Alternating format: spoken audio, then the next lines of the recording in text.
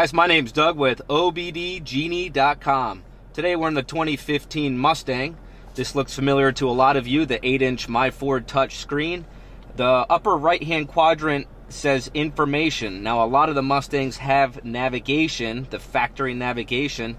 Today I'm going to show you how easy it is to upgrade from your traditional MyFord Touch with the information quadrant and to change that to navigation, the factory navigation.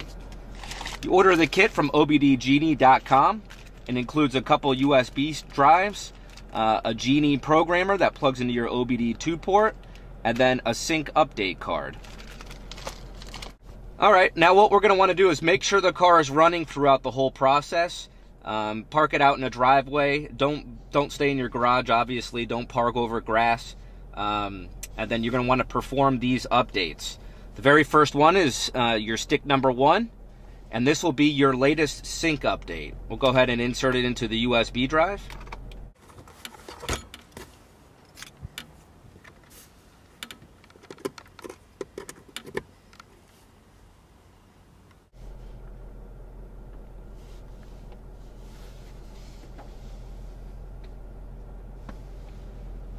Please keep your vehicle running, not accessory mode, throughout the entire installation. If you choose to upgrade your vehicle while idling in your driveway, make sure your vehicle is not.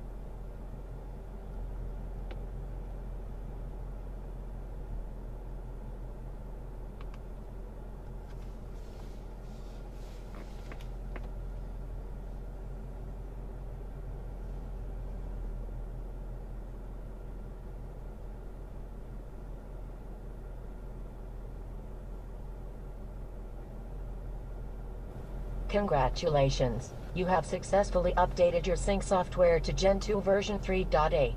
Please do not remove your USB device until after you press OK on the final installation. You're going to want to press OK.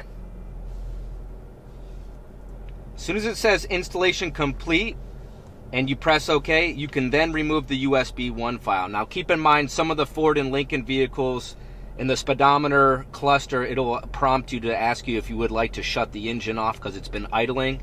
You're going to want to override that feature to allow this system to do its full update without the car turning off. So now we'll hit OK. Now we can remove the number 1. Now let's install the number 2 file.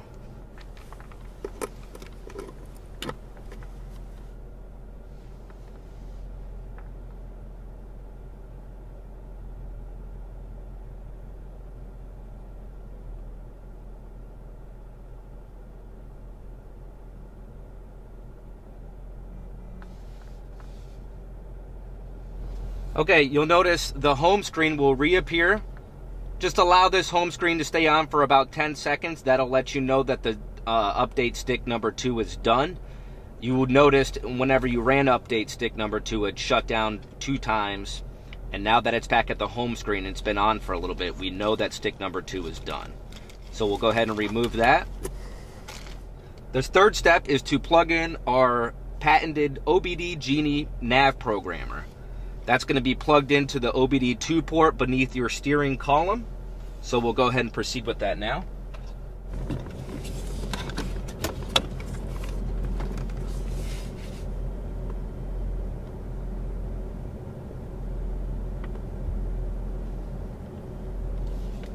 You'll notice once the light turns green, that means the programming is complete.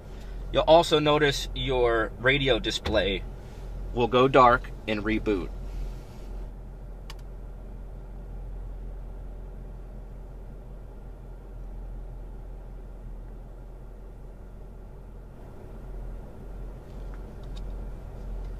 You'll now notice after it has been rebooted, it says insert nav SD card.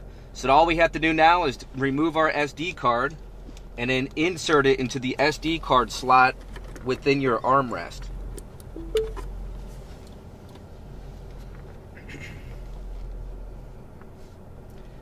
You'll notice it says navigation now. Give it a minute to load the disk or the file.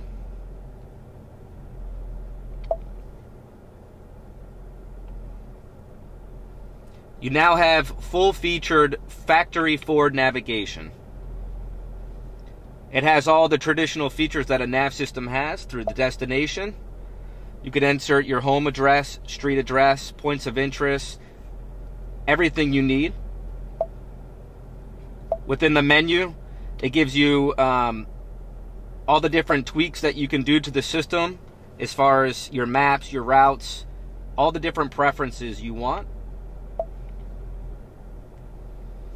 Here at OBDGenie.com, we also do a lot of cool other upgrades for the Ford vehicles.